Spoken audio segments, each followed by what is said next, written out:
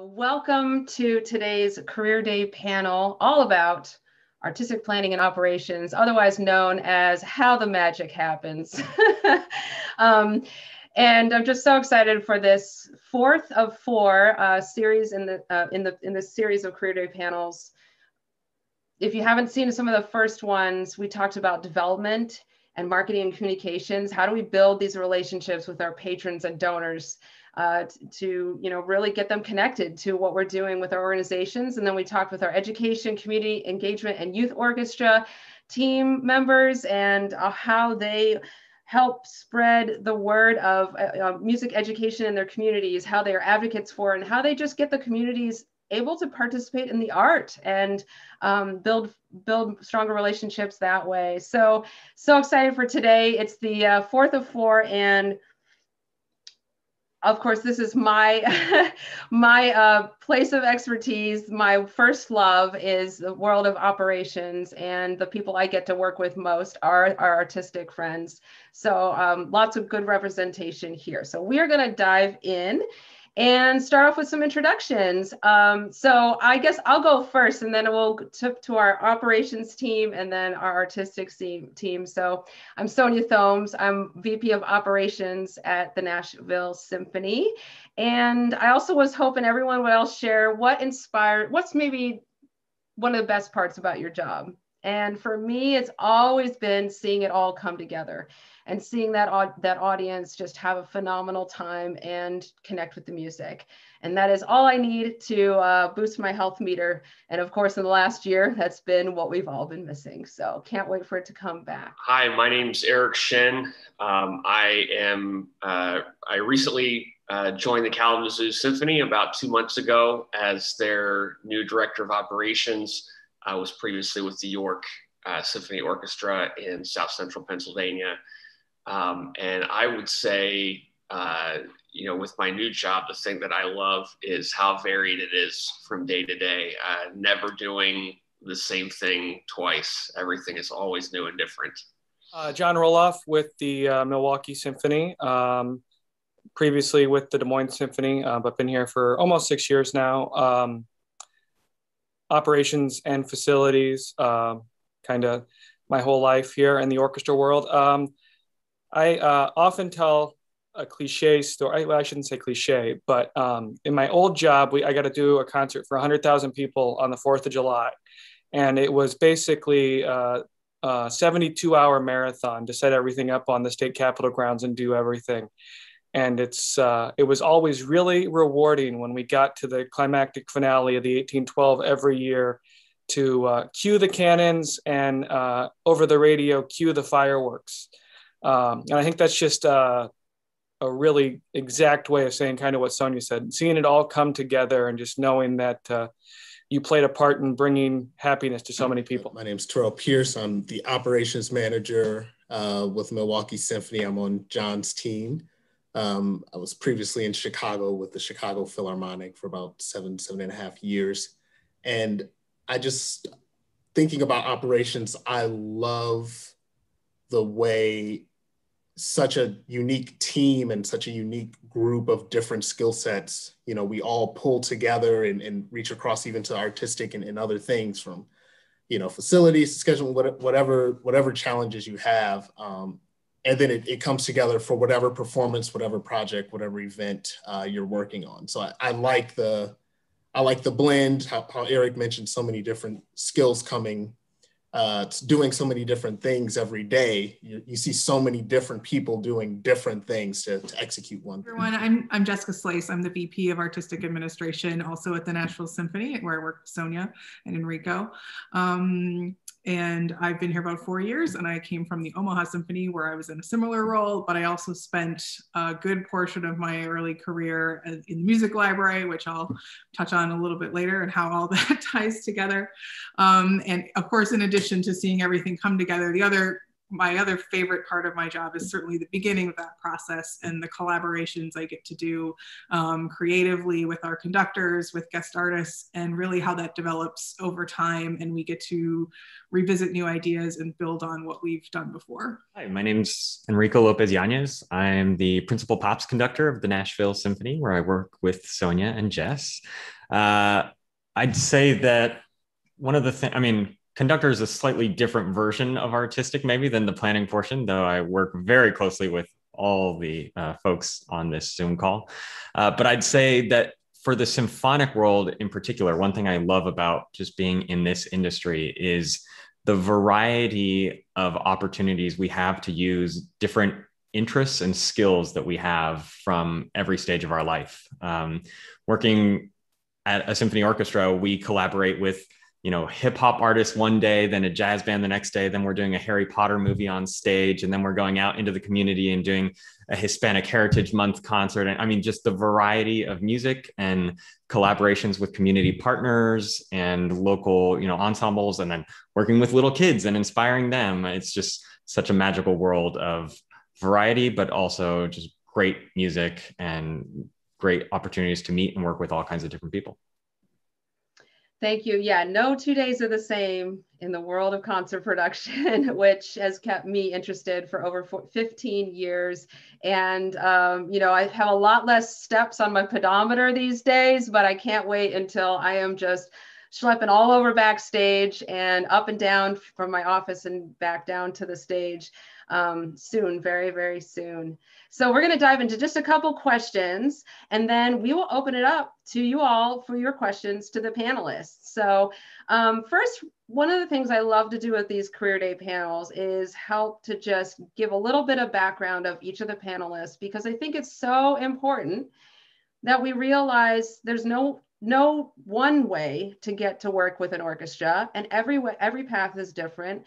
And also, you might just connect with the part of someone's path that as you hear and realize, oh, I'm close to that path, I can do this. So the way we're going to do that is, Enrico, I'm just going to come back to you and we'll go back around. And so if you can just talk a little bit about what did you study in school, and then what were some of the key turning points that led you to your current role? Sure. So I did my undergrad and master's in trumpet performance were my main focal points.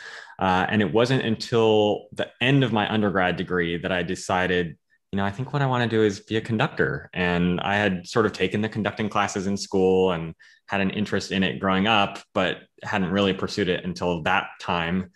So my teacher, one of the turning points was he said, why don't you stay on at school, get your master's in trumpet on paper, but really pursue conducting. So I started doing summer festivals for conducting, went on then to study conducting at the University of Maryland, where when I got there, I said, I want to be an opera conductor. That's what I want to do when I grow up.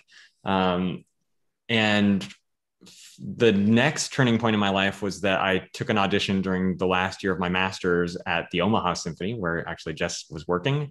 And I won my first professional job as a symphonic conductor. I got the conducting fellow position, which turned into an assistant conductorship with the Omaha Symphony, and sort of started diving into the symphonic world, which I hadn't really been exposed to outside of just playing in a youth symphony growing up. And learning that repertoire really got me excited about the world of symphonic music. And again, those types of collaborations of getting to do pops concerts, family concerts, and other things. I eventually moved on to be the assistant conductor at the Nashville Symphony.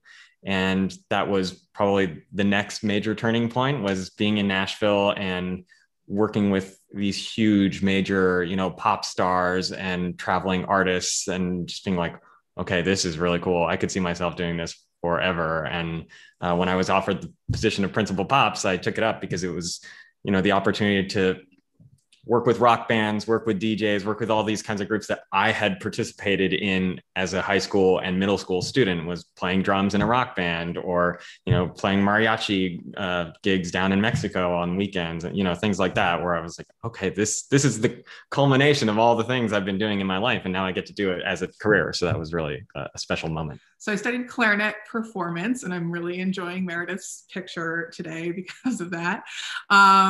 Although I similar to what Enrico was saying, I knew I wasn't going to become a professional clarinetist. It let me kind of explore whatever I wanted in the music department. And the biggest thing was then discovering the music library and what was happening there, and bringing together my, A-type organizational, detail-oriented side of my life into a really good lane in music. And I had just enough understanding of that career to realize what the Major Orchestra Librarians Association was and where their job postings were.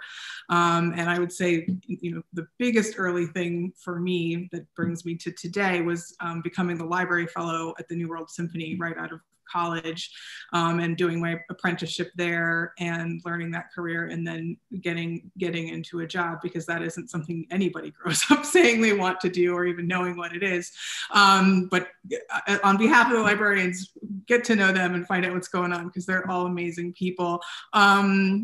So that was actually has been a bigger part of my career with orchestras so far, versus being the artistic administrator. But it sort of morphed into that over 13 seasons with the Omaha Symphony, and my role just kind of kept growing, which was obviously key as well, was being ever more entrusted with our planning, and eventually shifting gears there to become director of our artistic planning, which then led me to my Nashville job. But I think what's really important about how that maybe bridges together was going into the administrative role with the knowledge I had both of the orchestra and how it functions, and especially the repertoire and the kinds of things we could do. That is where I felt like confident and excited about moving into this new position, was I had that depth and breadth of knowledge, which you need both of those things. And that's what's really fun, and it's been a great shift for me. Well, I also went to undergrad for music. I actually went to a small liberal arts college in Iowa, and they were dumb enough to let me focus on conducting as an undergrad. But outside of that, I studied privately with the music director of the Des Moines Symphony, and basically became a conducting fellow for them. And as a sophomore in college, got to conduct pieces while the conductor wanted to go hear things from the hall. So, never give a sophomore, a 19-year-old, the ability to conduct Pines of Rome and Mahler too. You're not going to suck them away from the orchestra the rest of their life. But as I was wrapping up my undergrad, a couple different experiences happened. One, I did my senior recital, which was in conducting. But my college didn't have a robust orchestra program that I wanted to work with. So I decided I was going to hire one, which meant I had to go out and write grants and write program notes and be the librarian and kind of do my own little orchestra administration project. And didn't realize that's what it was. It was all the end goal of just getting some conducting tapes to go to grad school.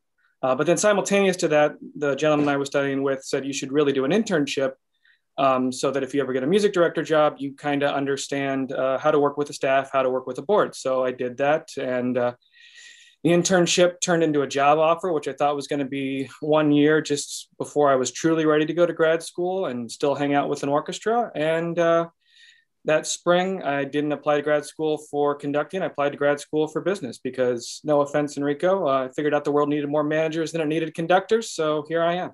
Right. I originally went to college with the mindset that I needed to major in business and minor in music. I've been a lifelong musician and I didn't want to let that go, but I thought I need to make sure I have a job in line and I can always pursue and enjoy and be a part of music.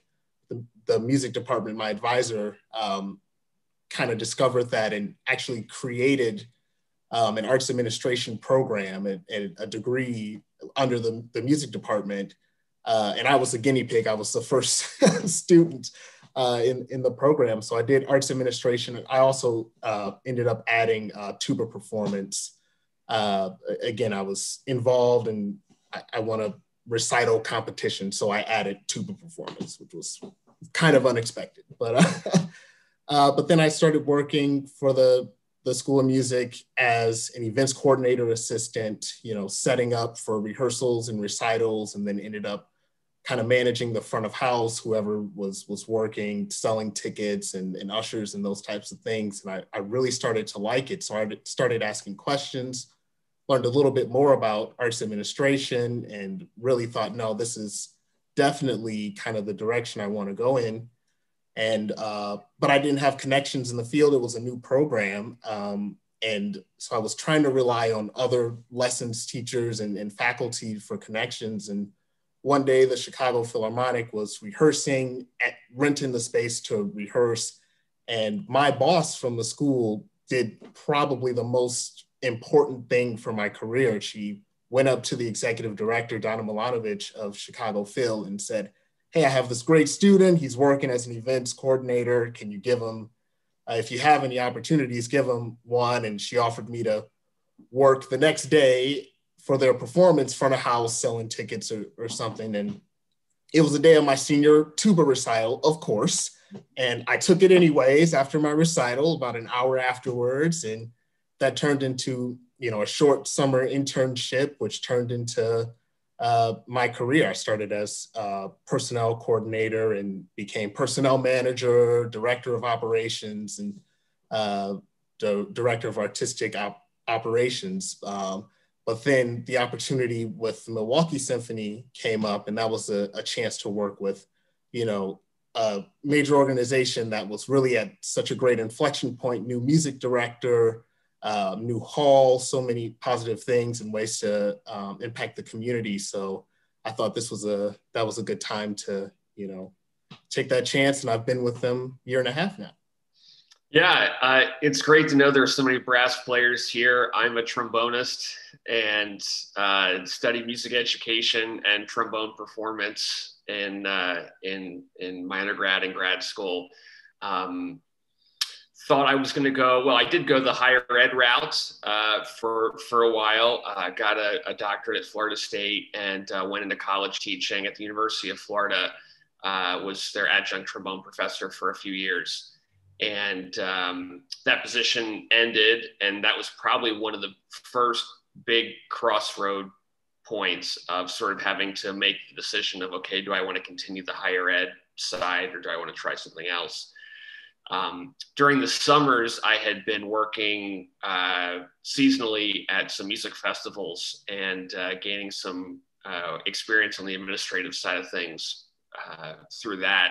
And I think, I forget who said it, if it was John or somebody, sort of mentioning the sort of artistic administration world, you know, having a little bit more of a need for some, you know, people with music backgrounds. And my undergrad trombone professor kind of nudged me in that route as well. Hey, why don't you kind of take a look at this administrative side of things? And did, and decided to go that way after UF, and was personnel and operations manager for the York Symphony Orchestra in South Central Pennsylvania. And then, like I mentioned, just recently became the new director of ops at the Kalamazoo Symphony. Excellent. Okay, so we're going to dive a little bit into the work and how this partnership between artistic and operations really does work. So Jess and Enrico, I want to start with you. So describe a little bit about the things you have to work on in your role. Maybe we'll start with you, Jess. And what are the things you have to consider? What are the areas that you're working on, and who do you collaborate with most? Just give us a little bit of taste of what your life is like. Sure.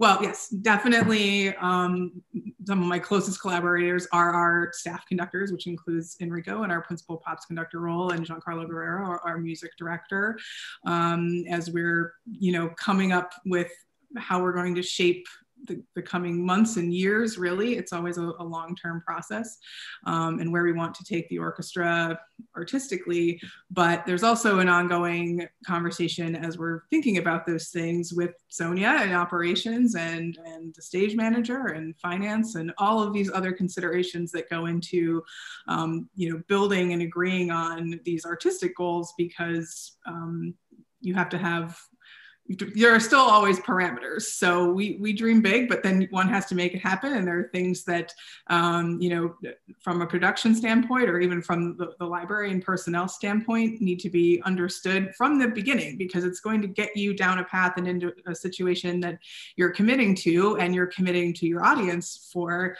And we need to understand the whole picture. But I also certainly have a lot of relationships that I maintain externally with managers and agents that represent our guest artists, and with guest artists and other guest conductors directly as well, which is a really fun part of the job too, because you're building that up over time and get to work with them specifically on new ideas and building on what you've done. So there's sort of a point of contact here through my role to all of those people as well. Thanks, Jess. Enrico, I'm going to come back to you, but I want to hear from our ops folks. So John or Erik or Terrell, jump in if you'd like. At what point are you brought into the process? Okay, because I feel like we're all, excuse me, brought in at different points, but there's a lot of long-term planning that happens. Obviously, there's short-term planning and short-term needs, but where do you feel like your process starts in your work of operations? I think, you know, that can vary widely depending on what exactly you're looking at. There are certain things where you're meeting with artistic planning, you know, 2-3 years out, and talking about maybe some big projects that could have implications on the operations side. And, you know, can we even do this? Which usually those conversations are never fun, but we always find a way. And then once on my end, the season really starts to crystallize, I am kind of the master schedule keeper, at least for the MSO, and the keeper of the faith when it comes to the CBA and all of the scheduling rules. And so when we get to the point that the repertoire is setting up, that we kind of know, is this a double, is this a triple? How is this all going to shake out? I get the calendar, and it's like Christmas to me. I get to play chess for about 3 or 4 hours and figure out how all the other pieces are going to fall in. It's just very, very exciting. And then, of course, from that point on, we kind of lock things in, and then are basically to the budgeting standpoint, and then collaborate with the artistic team to make sure that what we're interpreting as their vision is executed in the most financially responsible way. Yeah, and so then I imagine you pass it off to Terrell, and Terrell, you get to take it from a certain point then all the way to execution. Is that correct? Right. I'm focusing more on the day-to-day operations. So once the master plan is in place, then it's down to the logistics of production planning, and right now, especially in COVID world, so many unique things with stage management and COVID protocols and all of these things, testing, all that side of things. So yeah, it's getting down to the real execution of those master plans as they've kind of taken shape. And who are some of the people you collaborate most with in that execution phase? Right. Well, of course, John, but it branches to principal librarian, director of personnel, stage management, production manager. Right now, we are heavily relying on, you know, our video and audio team with all of the virtual performances and things. But of course, throughout the season, making sure we're on the same page. Music director, you know, we kind of branch across, and especially in operations too, with special events, dealing with facilities director, event planning, event manager for rentals and all sorts of things. So yeah, you really span pretty far, and occasionally working out contract logistics if needed for contract writers with guest artists and touring companies and those types of things. Right now, you know, we're looking a lot at the 21-22 season. I'm sure like a lot of orchestras are, you know, I think like John said, normally you're trying to work like 2 to 3 years out. And with COVID, that's just for us here in Kalamazoo, that's not really happening. Everybody's kind of had to learn how to flip things around a lot quicker. And so, our executive director and music director will kind of put a season together. The music director is going to pick repertoire that they want, and they're going to pick some guest artists that they want. And then the executive director will sort of balance that out with, what guests can we afford, and what venues are we looking to play in? What parts of the city are we looking to kind of reach out to, and things like that. And then at that point, it gets kind of turned over to me. Can we play this program in this hall with the current social distancing guidelines, or can we, all the fun, COVID things, and and then it's my job to sort of reach out to my team. Here in Kalamazoo, we do have I have an assistant director, I have a librarian, and I have a stage manager. And so one of the big transition elements to me for this new job is, instead of being sort of a one-person operations department, now I have a team, and sort of delegating those responsibilities out to my team members, and not kind of having to work on such a granular level, but kind of stay big picture.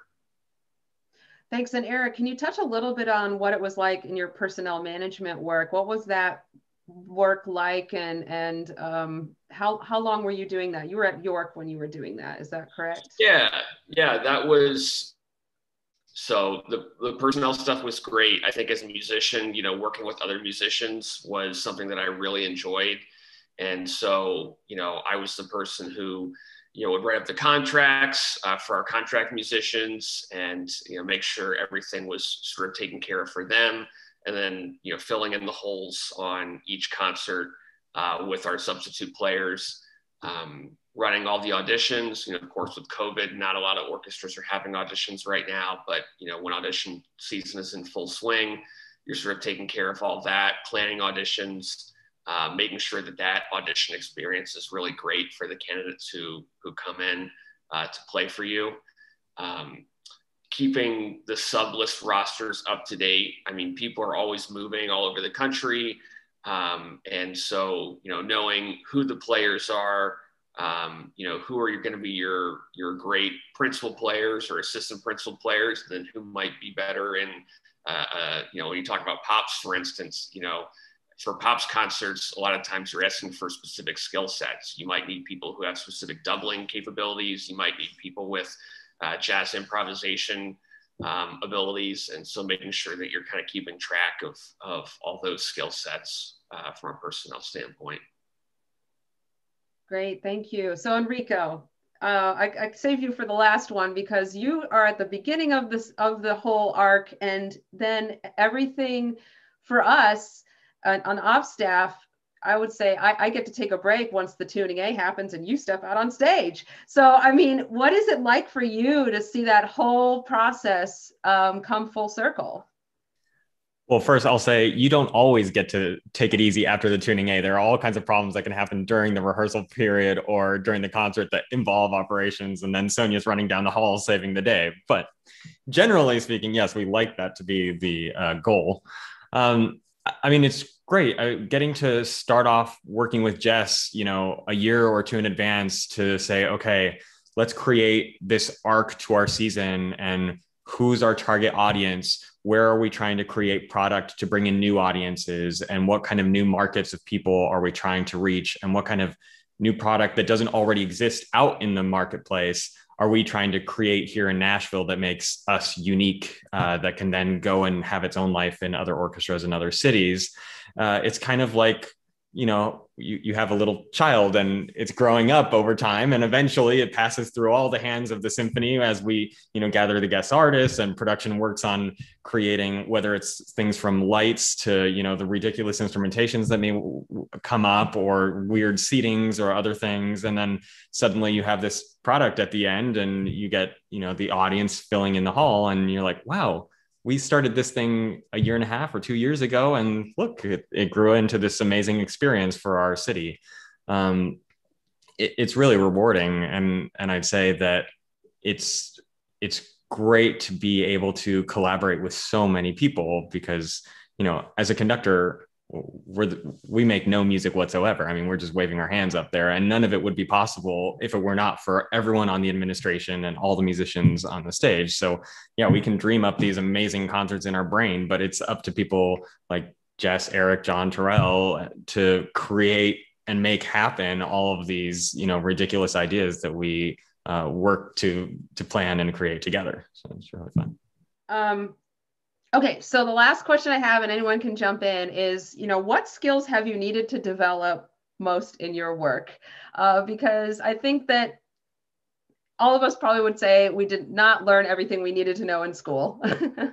And so I know for me, really diving deep into thorough thinking about project timelines and decision making, and just really cultivating this ability to think through a project from beginning to end, and then see all the landmarks and fill in the details and kind of turn over every rock to figure out every problem that I have to solve, so that when Enrico steps out on stage, we've done everything we can. And, but I think that has been something I've had to exercise over and over and over again, and just understand, if I make this decision, then this will happen, and this might happen over here. So that's really something that I've had to learn a lot. And also, but the hardest part about all of that is I can't do everything myself.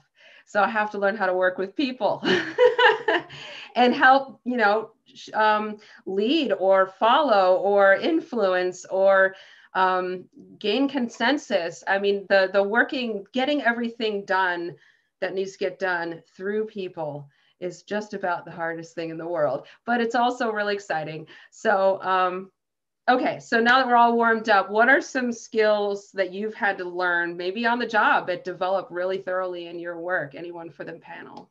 I'll jump in. So when Sonja, when you asked John, at what point are you invited into the process? I kind of wanted to say it's never too soon, probably from your perspective. Okay, yeah.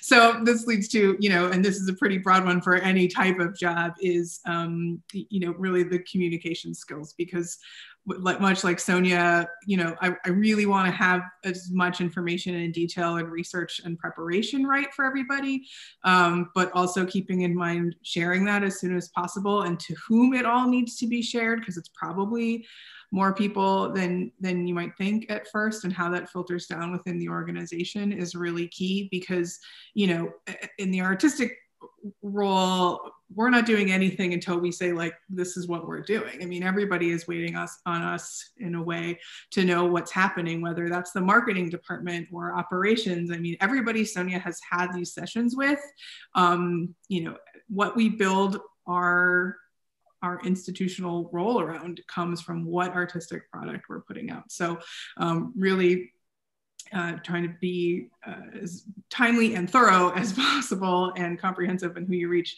And then the other thing I would say about my particular role that I've really worked on, especially here with the diverse number of presentations, and orchestral things that we do, is working on negotiation skills. And I mean specifically negotiating things with artists, and understanding kind of that dance, and understanding everything you need to know about where you are financially and what room you have, and bringing that back to the relationships you've built with those agents and artists to get it done, but get it done within your parameters as best as you can. I'll jump in and echo the communication standpoint. This is something, and kind of working with others. This is something that I learned a lot at York, but it's even amplified to another degree here in this orchestra in Kalamazoo. Working as sort of a one-person operations department, you're kind of able to make all of those decisions internally, myself. But when you're starting to have to work with people outside the organization, communicating what your vision is to them becomes really important. I was really good from a personnel standpoint with sending a lot of information, a lot of oriented information at once. Musicians, if you're going to hire a musician for something, they want to know, the date, the time, the repertoire, the dress, the compensation, you know, they want to know everything up front. Well, there are other people, especially outside of the orchestra world, where if you would send them, you know, that long of an email, they're just going to kind of freeze up and not, you know, a lot of times you won't even get a response. And so learning how to sort of break the ice a little bit and know what method of communication is going to get you the best end result with each person. In particular, I'm thinking a lot of communications with people in public school districts, you know, whether that's through an education department or, you know, right now here in Kalamazoo, a lot of our venues are shut down for COVID. And so we're reaching out to different, you know, potential places to rehearse and record and things like that. So trying to make inroads with some of these places. And so, you know, sometimes you have to go really slow to get the result that you want. You have to say, hey, I'd love to talk to you. Can I just schedule a phone call? You know, just like a 1-2 sentence email. And then you might have to have that phone call to explain a little bit more. And then you might have to have a longer email to follow that up. So just knowing that it might take 3 or 4 steps, you know, to get to that result that you really want. Oh, one thing I've always tried to do is know as much as possible about everyone's job and what it means to do their job. When I was in grad school, I interned for NOI, the National Orchestral Institute, and I had to book facilities. I had to run the auditions. I did, you know, personnel management for local community orchestras in DC. So I had to set up chairs. I had to fill in absent seats with musicians and call people. Once I got to Omaha, I was asking to sit in any board meeting I could get into. I asked to sit on all the planning meetings just so I could start to get a sense of what is marketing dealing with? What does it mean to be a personnel manager? What is it? So that when you down the line have to ask those people to do something for your program, you have some sort of expectation of what it means to actually have to do that work. And if I tell the library and I say, hey, I need cuts in this piece, I've had to do that work before. And I know how much time it takes to actually go through 80 musicians' books and put in cuts or put in tabs and things like that. So I'm not just awaiting this instant turnaround and being like, what's taking so long? I mean, come on, I asked you to do a 10 measure cut. How big of a deal could that be? It takes a lot of work. So being able to be sympathetic with other people's work on your team, I think is really helpful to then do a good job and then collaborating with those people down the line.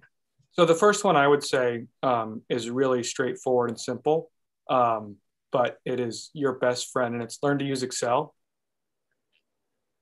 They don't tell you that in music school, but if you can master Excel, you will have the world handed to you on a silver platter.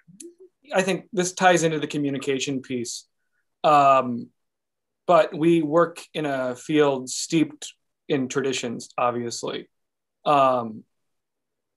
So I think the most relevant thing I could say to communication is learning how to ask why in a way that isn't interpreted as you're doing this wrong, or why do I have to do that? I think oftentimes we end up in silos, especially operations, from the rest of the staff. I think we're unique that way. Sometimes we're in a totally different building than everybody else, but more often than not, our workspaces are shoehorned maybe away from the rest of the administrative staff. And so we don't always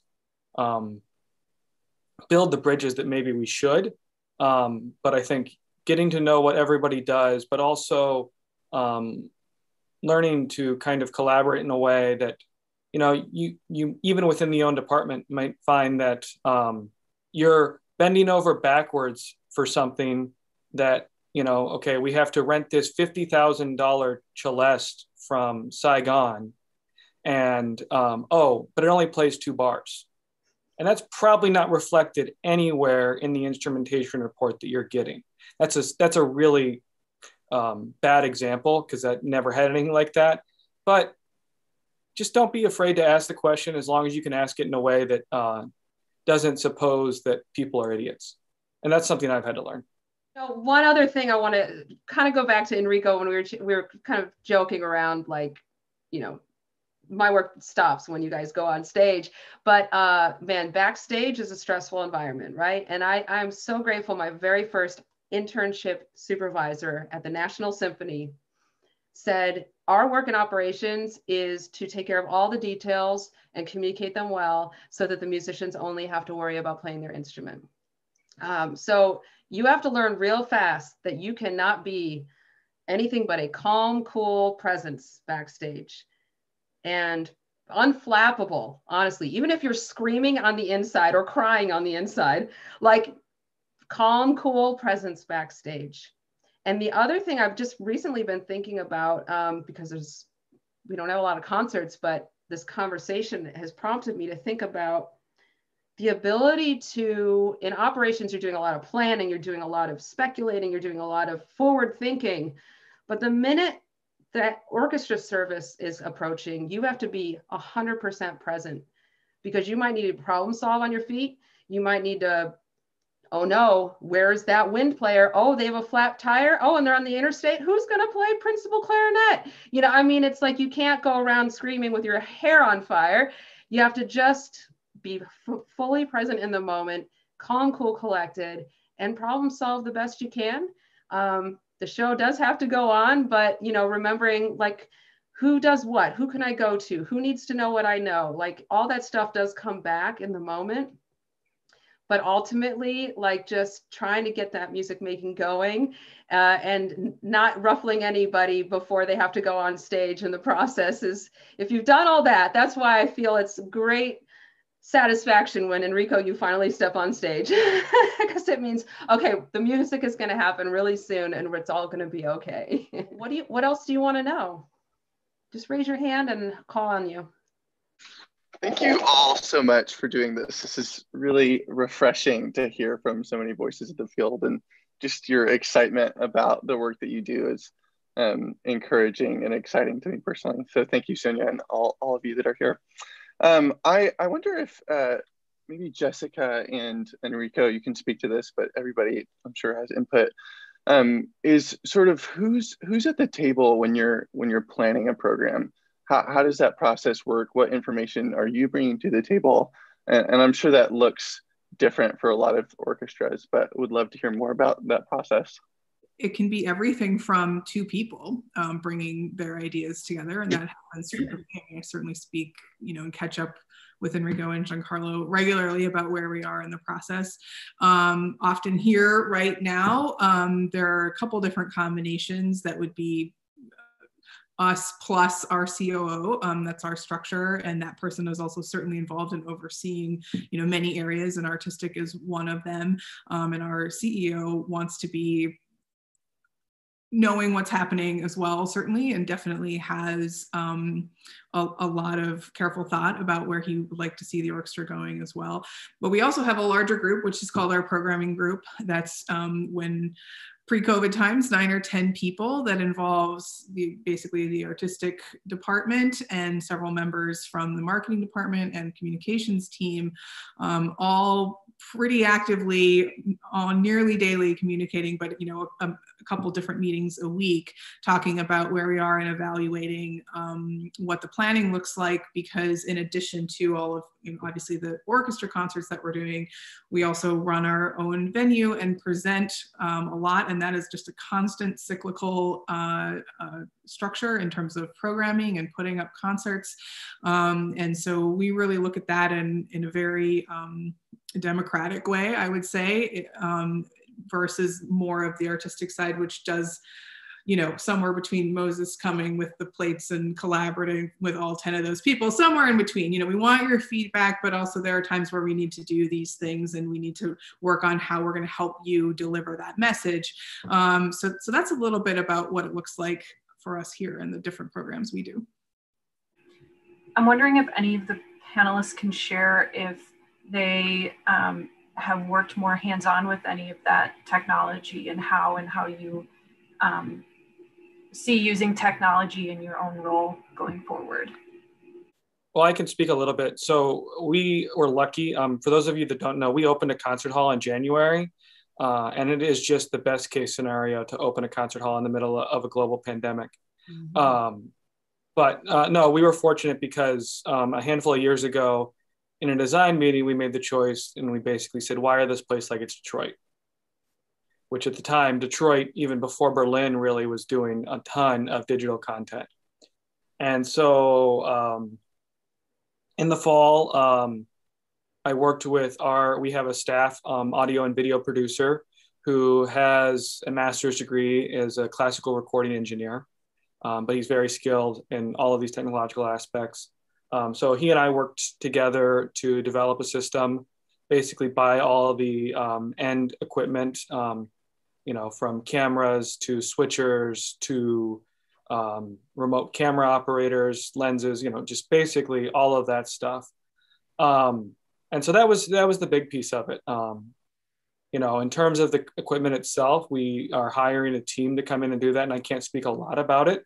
I have spent a little bit of time with him, though, learning the basics of how the stuff works because of COVID. You never know when you're going to be down a body.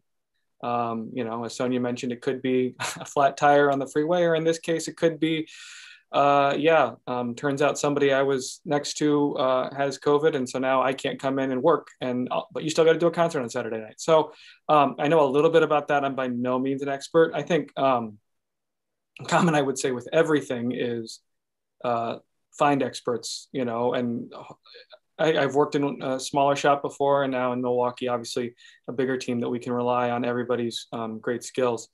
But I think it's going to be interesting to see maybe where this goes moving forward. I would venture to say that it's not going to go away. The cat's out of the bag.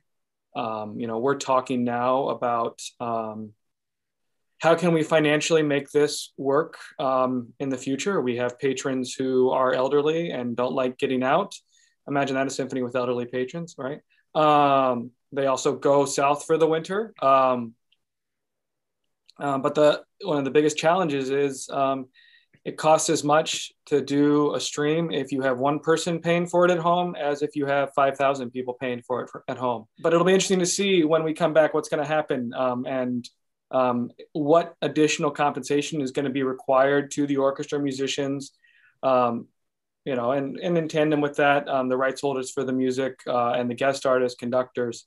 That's probably going to play the biggest role in all of this, but it's not going to go away. Well, we did it, guys. 70 whole minutes on artistic planning and operations, and so excited for all of you that came today. I hope this was helpful. I hope you feel like you learned something. I'm so grateful to our panelists for taking some time out of your Saturday.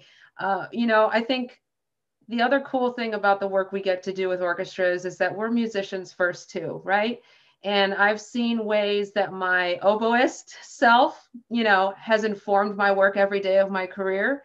And also the skills I learned as a musician directly translate. I'm actually realizing more now how I can transpose those skills that I learned as a musician about project management or conflict management, all types of things that if you do that work of transposing the skills you learn as a musician, you'll find pretty quickly that you can apply them to new situations. So that's meant as an encouragement that you are well equipped to do this work.